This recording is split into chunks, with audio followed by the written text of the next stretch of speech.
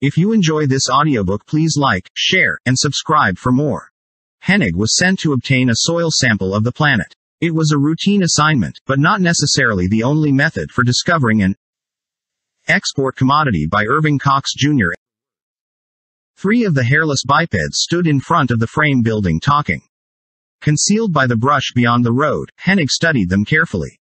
These were the dominant species on this primitive world, unspeakably grotesque things. The pale, white-skinned animals had a culture of sorts. Their language, their buildings, their wheeled vehicles testified to that, but an animal society was very different from the rational civilization Hennig knew. He was naked and he carried no weapons. That was the logic of the computers. But Hennig was a fleet lieutenant, not one of the scientists. He put his faith in arms rather than computer logic. Stripped of his weapons, he lost a fundamental part of himself. The computers had said he would be safe, but too many things could go wrong. Too many factors might have been left out of the observer data submitted to the machines. Hennig inched cautiously toward the 3 white things standing near the wooden structure. The telecommunicator, which the surgeons had planted in his skull, caught the sound of alien voices and made a conceptual translation in terms Hennig understood. He could have used the same device to communicate directly with the alien minds, but the scientist general had warned him against that. The hairless bipeds, he told Hennig, are only an animal species.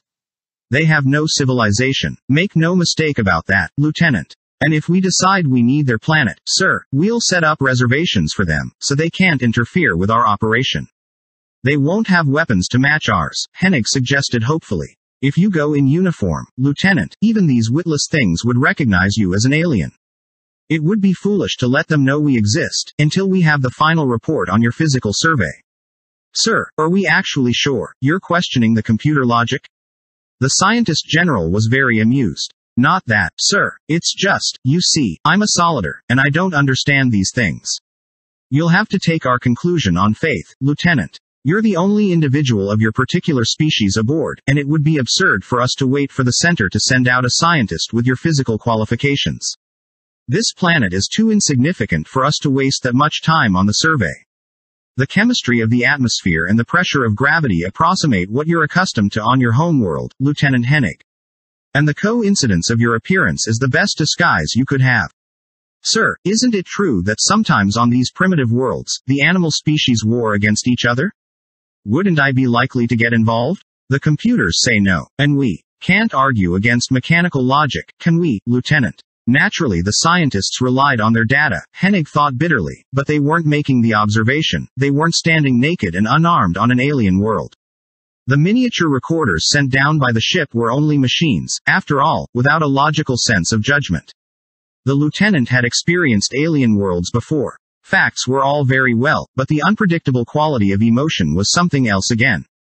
How could a recorder make note of that? How could feeling be measured or tabulated by the computers? The lieutenant lay in the brush listening to the talk of the 3 hairless aliens.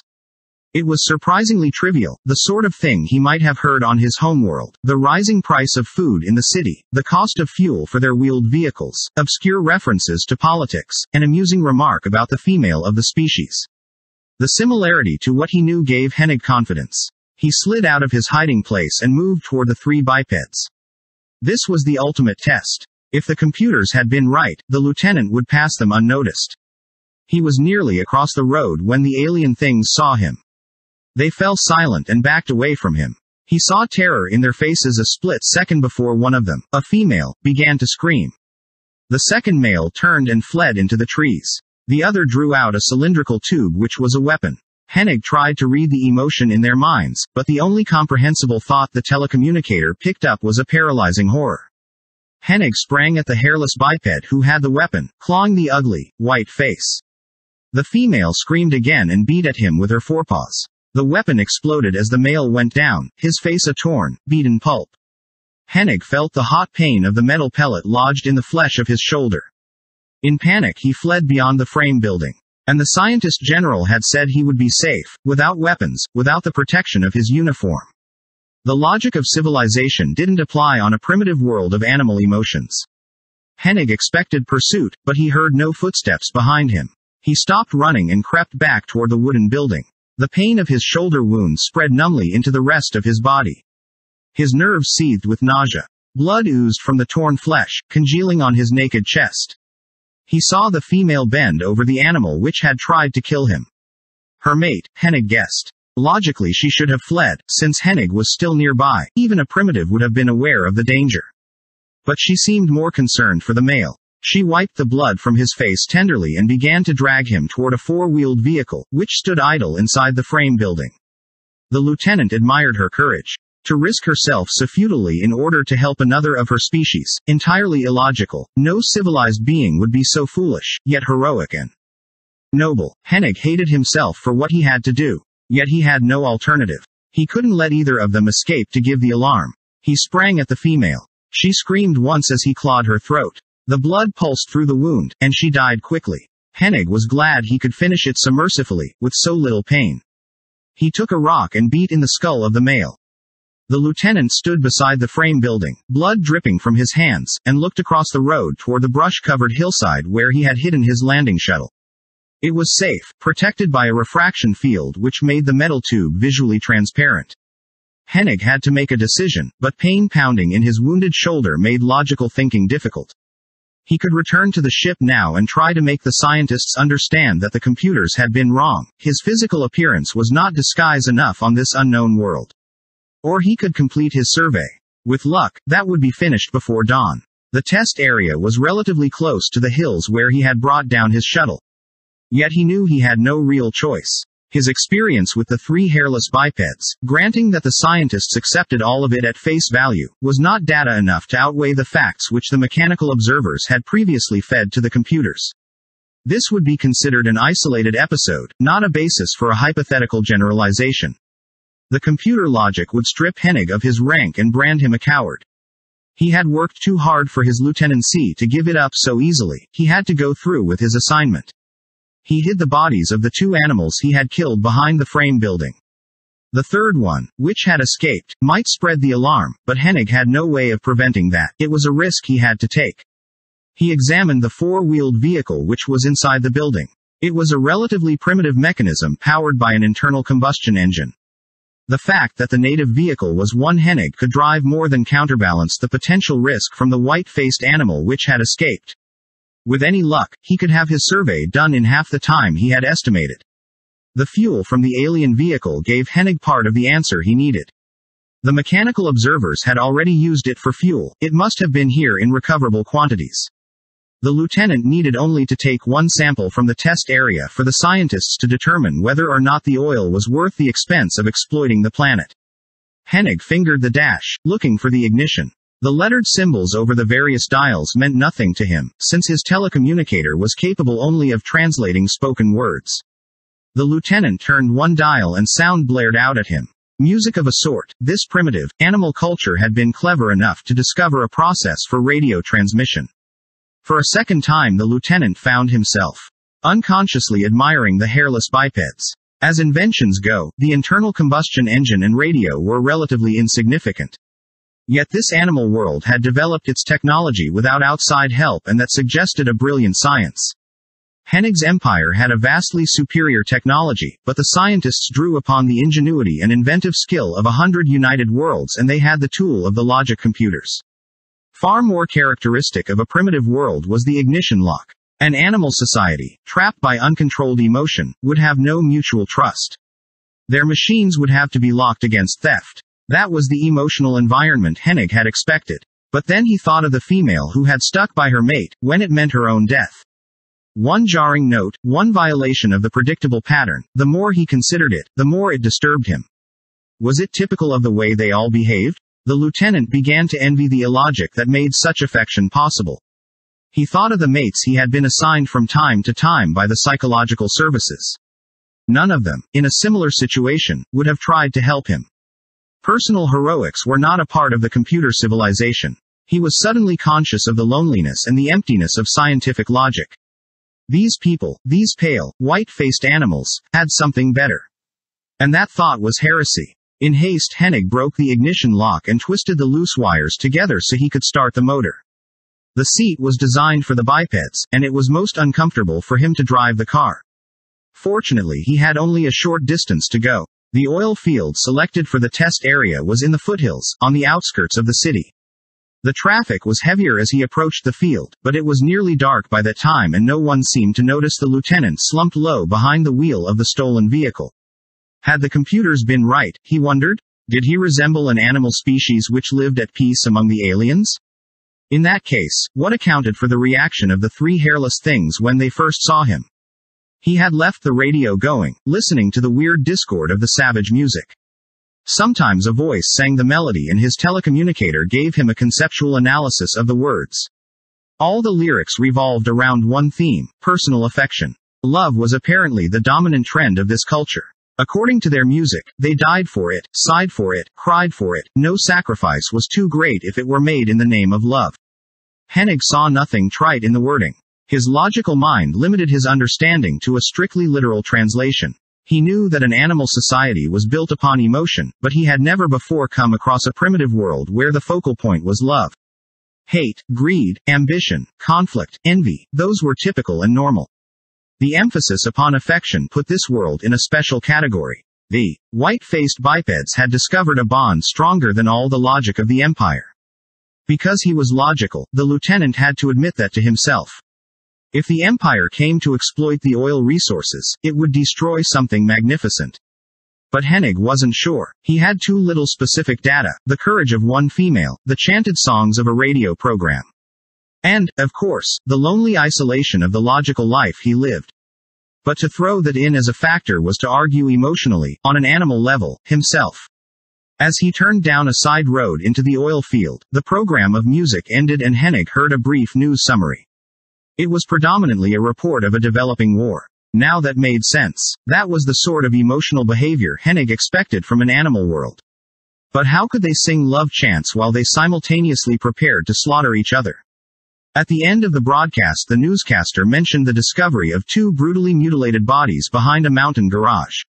An alleged eyewitness is held by the police. He claims to have seen a strange animal approach the victims shortly before the murder. The announcer repeated a very accurate description of Hennig, which, he said, tallied with no species known to zoology. To Hennig that statement was incomprehensible. The computers couldn't be that wrong. They were objective, logical machines, processing the information submitted by the mechanical observers. The computers said Hennig resembled a native species. That much had to be true. The conclusion that he would be able to pass unnoticed on the alien planet might be faulty for lack of emotional data. But the newscaster claimed no such species existed. The lieutenant hid his vehicle in a copse of trees close to the deserted side road. He slid off the seat, glad to escape the cramped position behind the wheel. As he walked toward the oil field, his wound began to pain him again. With his tongue he worked the small capsule loose from the back of his mouth, the only place where he could conceal it, since the computers had decreed that he come naked to this world. He stooped beside a sump and watched the black earth filter slowly through the membrane into the capsule. In his own mind, Hennig had no doubt that the petroleum resources here were economically worth exploitation. He thought, for a moment, of the brutal occupation by the Empire fleet, the slaughter and the destruction, before the survivors could be herded into prison reservations. The killing and the burning of their primitive cities didn't disturb him. The aliens were animals. Because of their biological evolution, they would never achieve a higher social level. They were eternally tied to emotion, and a logical civilization was beyond their mentality. To wipe them out meant no more to Hennig than the extermination of a germ colony or a nest of vermin. Still, the particular emotion dominating these bipeds was unique. It was worth preserving, if that emotion actually existed, if he were reading the data correctly. The lieutenant still didn't know. He still couldn't make up his mind. The test earth seeped slowly into the capsule. Hennig raised his eyes and studied the field. It was dark and the skeletal shafts of the oil derricks were silhouetted against the glow of the city lights. The hairless bipeds had developed the field extensively. 2 or 3 generations ago, Hennig thought enviously, the planet must have been enormously rich in oil if, after so much native exploitation, it was still worth an empire invasion. 2 galactic millennia had passed since the Empire had reached that same period in technological growth, depleting the petroleum resources of 100 worlds. The Empire had to have oil. Not for fuel. Atomic energy had been harnessed long ago, but for lubrication. All the scientists, all the logical computers which governed the Empire, had never come up with a satisfactory substitute. The sample capsule was full. Hennig stood up, sealing the vial again at the back of his mouth. And as he turned toward the road, he saw one of the aliens watching him. Behind the biped a pipe was burning gas exhausted from the field. The flame lit the animal face and Hennig saw the crushing weight of terror. The animal turned and ran, blowing on a whistle which was suspended around its neck. Hennig sprang after him and caught the white thing with a blow that split the fragile neck bone. But one blast on the alarm whistle had been enough. Hennig saw other animals pouring out of the low-roofed, stone building nestled among the oil derricks. Bright lights blazed up, sweeping the field with a deadly glare. Hennig ran toward the trees where he had hidden his vehicle. He saw the lights of other cars on the side road, and he heard the nervous scream of sirens. He swung aside, running in the direction of the suburban cottages in the foothills. Unless he found another vehicle unguarded, he had to return to the shuttle on foot, and that would give the aliens too much time to spread the alarm. As he crossed the main highway, he saw two bipeds walking together, arm in arm. The female began to scream. Hennig had to silence her. He sprang for her throat. Without his customary weapons, that was the only self-defense he had. The male should have turned and fled, since he was not armed. That was sensible and that was logical. But once more the lieutenant tangled with the unique emotional reactions of this planet. The male held his ground and tried to protect the female. Hennig's first slash missed her throat and she fought back, too. The male's forepaw, doubled into a hammer shape, struck Hennig's wounded shoulder, and blood oozed down his naked chest again. A nausea of pain sapped Hennig's strength. He staggered toward the shadows beyond the road. If the two aliens came after him now, he was lost. He was too weak to defend himself. He collapsed, panting and retching. But he heard no footsteps. When he was able, he looked back toward the road. He saw the male holding the female in his arms and mopping blood from the gash Hennig had torn in her cheek. These inexplicable aliens and their affection for each other. It defied all logic and reason. Their behavior was absurd, yet somehow sublime, too. From the arid emptiness of his logical mind, Hennig, for a moment, had a vision of something great, a new world which fused the intellect of the computer civilization and the warmth of this animal emotion. These ugly, white-faced animals had a resource far more valuable than petroleum to export to the empire. Then he heard the sirens coming closer and he began to run. He saw a brightly lighted street, where bipeds crowded the walks. He turned in panic down a dark alley. The sirens were behind him. He saw savages at both ends of the alley, and he pushed his way blindly into a dark warehouse. He fell across a pile of sacks filled with a soft, grainy substance. A narrow shaft of moonlight made a sharp angle on the floor. He tried to examine his wound in the light. It was still bleeding. The skin was puffy and inflamed. A kind of dull haze crowded the periphery of his mind. The lieutenant knew the symptoms. He had been wounded twice before when the fleet occupied primitive worlds. He would be all right when he reached the shuttle. He had an emergency kit there and he could sterilize the wound. He heard footsteps and muffled voices in the alley. He shrank closer to the sacks. Unconsciously he clawed a rent in the cloth and the grain spilled out, making a tiny pyramid in the moonlight. There was a scurrying of tiny feet, a shrill squeal, and a rodent came from the darkness to nibble at the food. It was the smallest rat Hennig had even seen, no larger than his hand. Instinctively his mouth began to water. The rat would make a tasty, delicate morsel, and it was a long time since he had eaten. But before he could pounce on it, another animal shot out of the shadows and caught the rat in its claws. Then Hennig knew the truth. He knew why the computers had been wrong and he knew what data the mechanical observers had failed to transmit. For the small animal, which was torturing the rat with its forepaws, was a physical duplicate of himself, in miniature. No wonder the radio newscaster had said this world had no zoological species like Hennig's. It was a question of relative size and the error might have amused him, if he had been safely back aboard the exploration ship. Hennig was aware of minor physical differences. The small, green-eyed miniature of himself did not walk erect. Its bare feet had not yet evolved the necessary alteration in joint structure. And its claws were still only cutting tools, incapable of more delicate manipulation. Tentatively Hennig used the telecommunicator to explore the animal mind. He found no indication of a cerebral cortex. But the animal apparently felt the transmission, for it arched its back and every hair on its body stood on end. It dropped the rat and swung toward Hennig, hissing and spitting into the darkness. The lieutenant grinned and purred. This little creature was like a newborn child, lying in the family nest. It was the first familiar thing he had found on this alien world of hairless bipeds. But his purring frightened the animal. It dropped its rat and fled, screaming. The sound brought the feet running back to the alley door. Hennig heard the pounding fists beating upon the wooden panels. He clawed his way to the top of the pile of sacks, where he saw a window. As he broke it open, the door gave and the hairless animals tumbled into the darkness. A weapon flashed and a metal pellet split the wood close to Hennig's head. He leapt through the window. The jar, when he landed, sent pain spiraling through his body. He staggered along a dark street. Behind him he heard footsteps and hysterical voices. He couldn't outrun them, he knew that. When he saw a garden gate, he pushed it open. He fell exhausted into a bed of blooming flowers. He didn't quite lose consciousness. He heard the animals when they ran past the garden gate. In the sullen silence he began to breathe more easily. The terrified pounding of his heart slowed. He tried to push himself to his feet, and he found that his arm below the shoulder wound was paralyzed with pain. He turned on his back, and rolled against the legs of a female who stood above him, looking straight ahead toward the street. He waited for her to scream and call the others. Instead she said, in a whisper, "Poor thing. You're hurt." Hennig's mind soared with hope. Was it possible that the love these animals felt for each other could be extended to include himself? She knelt beside him, gently feeling his wound with her hairless fingers. Her head was still erect. She did not look at him. He winced when she touched him. "I'm sorry," she said. "I'll have to put something on it for you." She went very slowly to a dilapidated garden shed. She moved by shuffling her feet along the gravel walk, occasionally reaching out to brush her hands against the larger shrubs growing beside the path. When she returned she poured a liquid over Hennig's wound. The new pain was like fire, but he knew she had used a primitive remedy to burn out the infection. There was no doubt in his mind after that. While some of her species searched the streets for him and tried to kill him, she was ready to give him help.